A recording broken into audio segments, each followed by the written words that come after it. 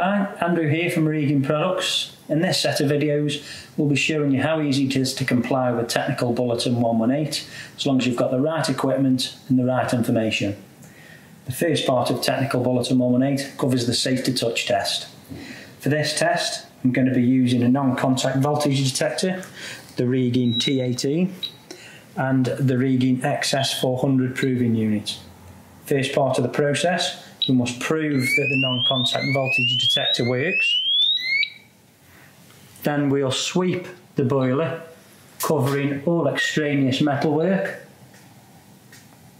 and any attaching pipework. Also have one last sweep of the boiler chassis to ensure there's no voltage present. Then we must prove the tester works again after use.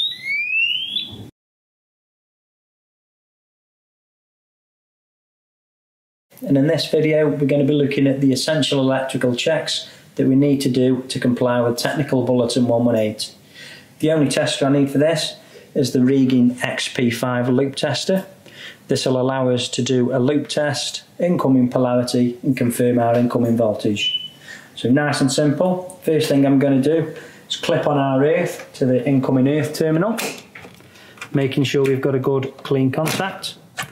Obviously we're taking care here because these are power on checks, but we've got our compliant fuse test leads with finger guards, and we'll connect neutral first, then connecting our live.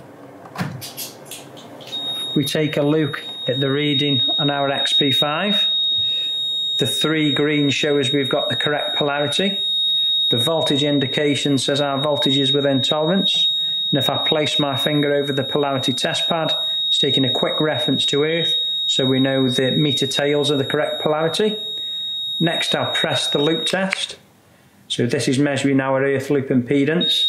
It's a low current test, so it won't trip the RCD. And in this case we've got less than 1 ohm, which is a good result.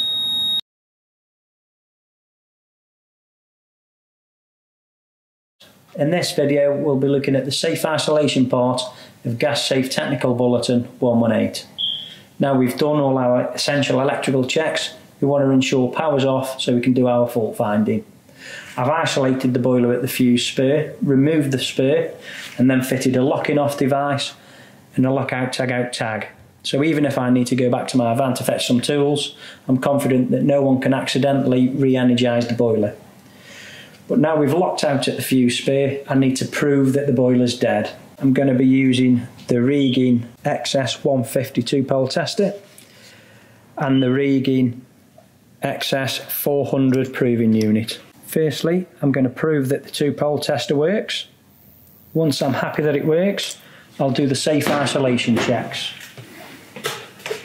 Checking from earth to live, neutral to live, earth to neutral, and there should be no indication on any of these checks.